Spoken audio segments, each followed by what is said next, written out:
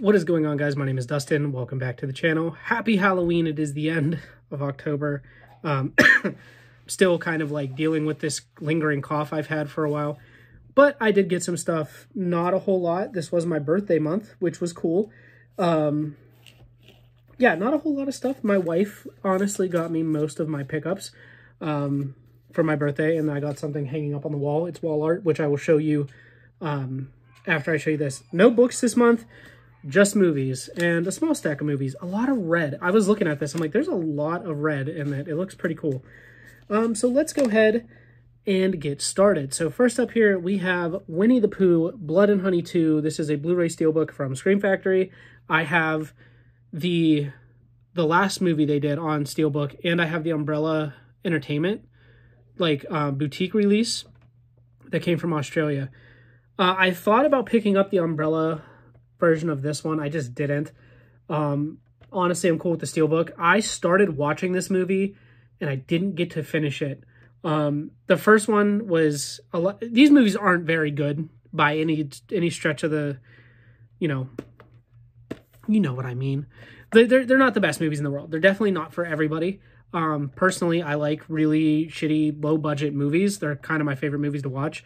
So yeah, the first one was really bad, but it was good at the same time.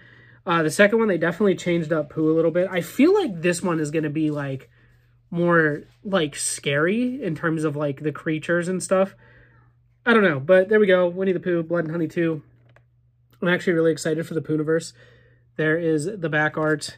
The inside, nothing too crazy. It's just the disc, and then it's like a silhouette there. Like that's it. I don't even think there's like a whole lot of special features with this, but nonetheless, it's a cool Steelbook. Super happy to own the other one. So yeah. Next up here to finish off my Quiet Place collection, this was a gift from my wife, and so was the Winnie the Pooh one, is this right here. This is the only Quiet Place movie that I own on Steelbook, and this was a Quiet Place day one, as you can see. It's all red, beautiful Steelbook. It says stay quiet, stay alive. A lot of people didn't care for this movie. My wife and I watched it when it hit streaming, and we thoroughly enjoyed it. But we're also really big fans of that franchise in general. So, you know, we definitely did like this movie. This is a 4K Steelbook. We got a little ad for Paramount in there in the digital code.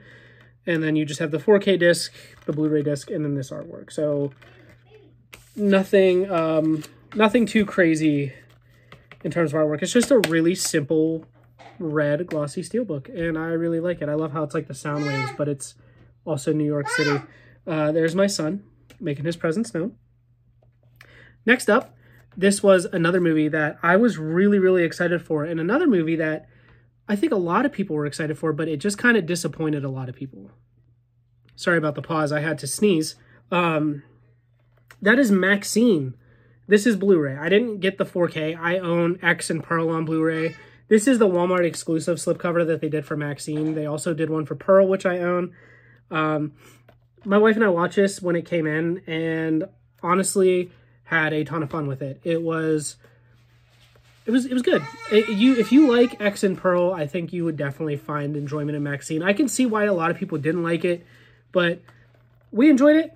I thought it was good. Is it as good as X or as good as Pearl? No. But do I think it like was a weak part of the trilogy? No. A lot of people may disagree. A lot of people said that this shouldn't have been the way it ended, but to be honest with you, I'm cool with it. I thought it was really fun. Next up, one of the big releases, a movie that we saw in theaters and absolutely loved, and we had to have it. That is Deadpool and Wolverine. My wife and I went and saw this right around her birthday when it was in theaters, and oh my god, we laughed so hard the entire time, and we ended up rewatching it. It was still just as good. I absolutely love this movie. This is probably one of my favorites. Like, if I had to rank them, I would still kind of put Deadpool 1 just above this just a little bit, because I feel like the first Deadpool was just a masterpiece. Deadpool 2 is probably my least favorite out of the three. But this one, I mean, to be honest with you, I really can't even put one over it. Like, this is tied with the first movie for me.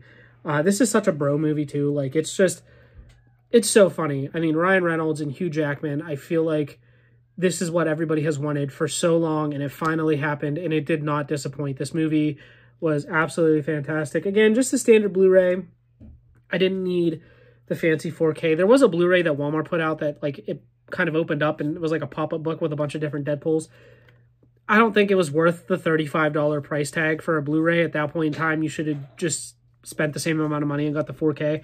But I'm cool with the regular Blu-ray. And then last but not least, a movie that I'm so glad finally got a 4K release. Not even just a 4K release, but just a release in general, because this movie was in like a part of like a Blu-ray box set you could buy with all 7. But I really hope that these keep getting released and keep getting a 4K treatment. If you guys follow movies, a lot of people were hoping that like Scream Factory or somebody would pick up this franchise and produce a box set on it. But because of licensing and all kinds of stuff, that's just not able to happen. But they are hopefully going to continue releasing these movie by movie, and that is A Nightmare on Elm Street. So this is the original one. And I have not watched this movie in so long. I remember some of it. I remember when I was little, Freddy Krueger used to scare the hell out of me. Just the idea of him being in your dreams. I don't know, but like I have not watched this movie in years. It's Halloween. I know I should probably watch Halloween, but I watch the Halloween movies so much throughout the year that I feel like I want to switch it up and watch Nightmare on Elm Street. The cool thing is my son, my oldest son, I have a 1-year-old and an 11-year-old. The 11-year-old is very much into horror and like wanting to kind of experience more, because obviously he's into Five Nights at Freddy's. We watched that movie, but like he wants to watch the classics. He's been wanting to watch the Halloween movies. And he has shown interest in A Nightmare on Elm Street. So we might actually throw this on and watch it. But yeah, awesome 4K release. The slipcover is gorgeous. The steelbook that released was pretty cool too, but I didn't need the steelbook. I'm cool with this. This was like sold out everywhere. I actually ordered this from Gruv, and it came really quick. So super happy to have this. And then show you my favorite gift that I got from my wife. And it is right over there. I apologize for the mess in my room, but yeah, this right here. This is the Killer Clowns from Outer Space cotton candy gun. This is like an LED sign from Spirit Halloween, and it looks. I know it's still light outside, but it looks really good when it's dark and the lights are off. So yeah, there you go. Really sweet. I absolutely love it. Thank you guys so much for watching. Don't forget to like, comment, and subscribe if you guys are brand new to the channel. As always, I'll see you later in another video. Bye-bye.